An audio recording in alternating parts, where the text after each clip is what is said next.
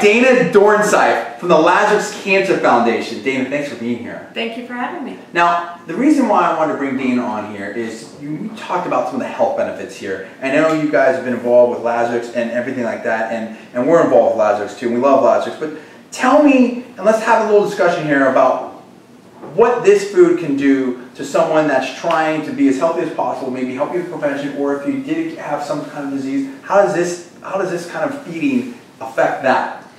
John, you know, your diet has a lot to do with your propensity to have cancer. Yeah. So eating healthy is a great beginning. If you don't have cancer yet, one of the ways that you can prevent getting cancer is by sticking with organic fruits and vegetables, whole grains, natural, like fresh, wild caught fish. So you are big in the organic. That's a big deal then. It is a big deal. Okay. Anything processed that you put in your body just increases your exposure to manufactured products. Well, that's all these studies and doctors have been saying, everything like that. I mean, human beings have been here for tens of thousands, hundreds of thousands, possibly even millions of years. I can't exactly remember, but a long time. Okay. Right. And it's only what, the last 100 years, 50, 100 years, whatever, that we threw all these chemicals. Let's say 50 years. Wow. Even. You know, I mean, my family grew up in the 50s, yeah. And I remember, 1, 2, 3 desserts, with the layers and the Betty Crocker. Right, we had the Betty Crocker cookbook. I had a little Easy Bake Oven too. And seriously, we never ate a vegetable that didn't come out of a can. Right. And and we kind of got into this whole mode of processed is better. Oh, right. And it was kind of, I think, just a sign of the times. That's where the development was going. That's where marketing was going. That's what people were teaching us. Right. And now we realize that organic, natural foods really are important. The nutritional value is better. It's healthier for you. And, cancer survives on sugar. Huh. Cancer survives on, when so I said anything white. Right. When you have processed or wheats and rice and things like that, I mean, cancer has a voracious appetite, and the last thing that you want to do as a person with cancer is feed. Feed it. Feed it, yeah. So what you want to do is stick with whole grains and natural foods to try and keep your glucose levels down. So if people eat like this and they do the green teas and they're doing the cranberries and the pomegranates and all the other antioxidants and cancer fighters and turmeric and whatever, how big of a difference do you think that can make for someone? I honestly can't give you percentages. Right. I can't tell you percentage-wise what kind of difference. Right. And you can eat like this every day and still get cancer, heart disease, and everything. But I can tell you this, okay? It's definitely better for you. If you have lower body mass, lower body weight, you lessen your chances of getting cancer.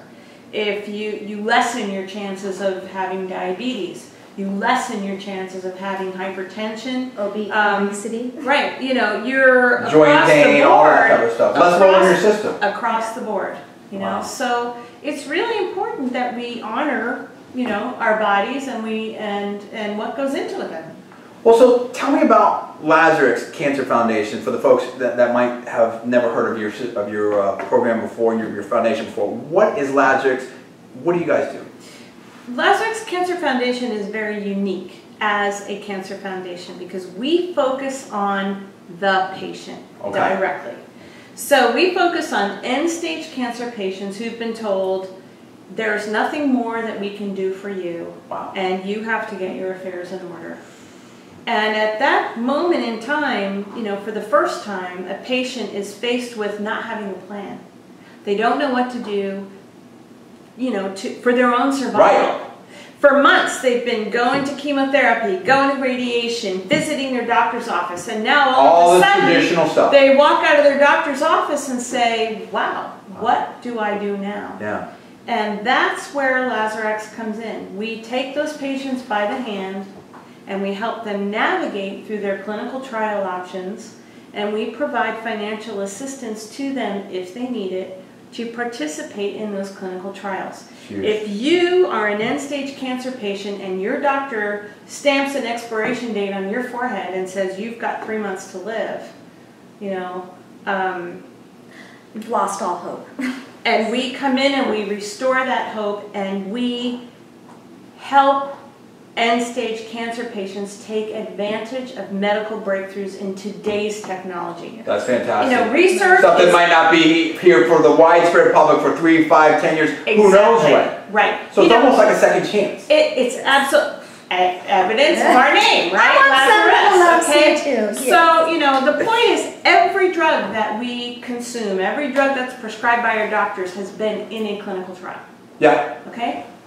Our patients are able to take advantage of breakthroughs in technology through clinical trials, and that is absolutely what we are about. There is a gross lack of resources and support for end-stage cancer patients other than hospice, and I can tell you that just because you're told your time is up doesn't mean you're ready to go. I hear that, and this is important. And it's also important because it helps the hospitals and the R&D companies and everything like that, because they need people that they can try the stuff out. And they need healthy people. Right.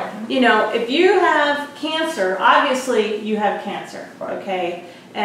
But there, you know, depending on where you are in your disease, you want to keep yourself as healthy as possible throughout That's what this your kind disease. of eating comes in. That's why this is so important, so that you're in a position to take advantage of those breakthroughs if you need to. Hopefully you won't, but if you do, you know, And that's part of the whole thing with the Foodorator that you started this up for, right? Right. Okay. Exactly. Is, you know, to get people back to basics. Let's get people as healthy as possible again. Again, hey, at the end of the day, I mean, as sad as it is, we're all going to die. And there's no guarantee if you eat this right, you go to a clinical trial, that you're going to be, you know, cured, fixed, live longer, anything like that. But you know what? This puts you in the best position. It helps it out. This is what everyone's been saying. The doctors and the president and Michelle Obama on down. Yes, it's hedging a bet.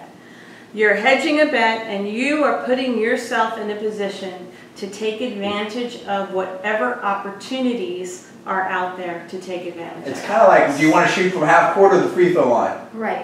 I just want to interject one thing here. If you can see the statistics now of how obesity and diabetes has gone 30% in our kids, in our society, because of the 21st century, because of fast foods, because of processed foods, and exactly what Dana says, and the rise on cancer across the board of all kinds of cancers, because it does 33% of our population will have cancer. Yeah, and it does feed on the white sugars. That's and the sugars. intense. So that means one of the three of us in our lifetimes. Wait, I've already gone through it.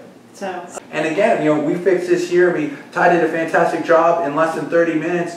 And this is all stuff you can pick up at the grocery store. It's Easy. all stuff you can pick up at the grocery store, and it's stuff that you should start feeding your children. Yes. From, you know, a very young age, because they're developing their palates, and this is what real food tastes like, and that's what they need to be exposed to. Well, I think it's great. How can people get involved and find out more about Lazarus? They can go to our website. It's www.lazarex.org, and it's LAZAREX.org. And give us a call. You know, all of our phone numbers, contact information is on there. We've got videos on there, patient stories. That's cool. You know, we have, I just updated our statistics. We have 5 end-stage cancer patients right now who were told there was nothing more that can be done, that they were done with life, and they are now in remission. Wow. So that is huge. That's the power of clinical trials. Yes. And for anyone who has cancer out there and you're considering a clinical trial, never underestimate the power of a clinical trial. There's no doubt about it. That's why it's cutting edge, and that's why we're working on it. Foodorator. This looks amazing. You're going to have this up on the website, the whole recipe and everything? Yeah, we're going to get that up there. Also, Foodorator is opening a division of Hope's products. We want to create Hope's Kitchen? Hope's Kitchen products. Well, yes, Right. absolutely. But we're going to be coming up with some rubs and sauces and oils and product lines that's a way that you can get involved. You're going to buy this stuff anyways in your local stores, and every time you buy a bottle, a portion of that money goes to clinical Oh, that's trial. huge. That's a great cause.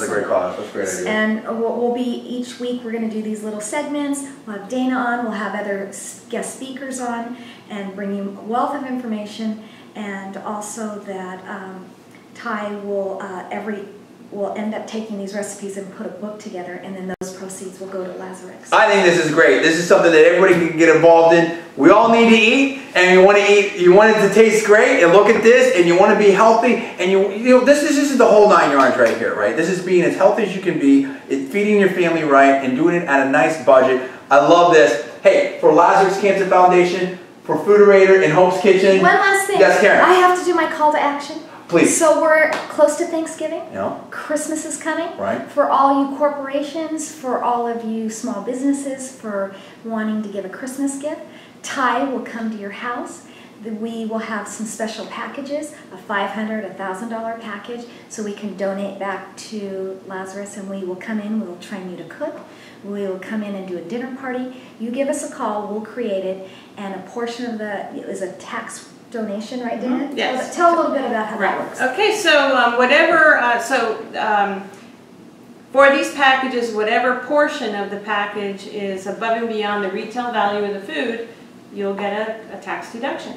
Wow. So you saw that this dinner was $25. Yeah. And if we put a package together, so like $500. Right. So, $475 is tax deductible. Absolutely. yes. Got you. And you've got a nice dinner party, and it's tax deductible, and you gave a gift, and you got someone. How soon will those be up? I mean, we got and can someone from New York order this, or how does that work?